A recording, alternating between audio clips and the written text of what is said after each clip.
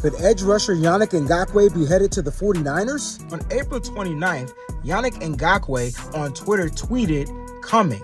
This is day 3 of the NFL draft. On day 2 of the NFL draft, the San Francisco 49ers restructured Christian McCaffrey's contract. By doing so, this freed up over $11 million in cap space.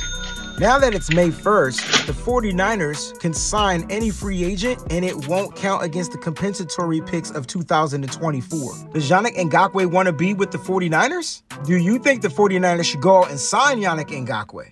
Make sure you like, comment below. Don't forget to subscribe. Thanks for watching.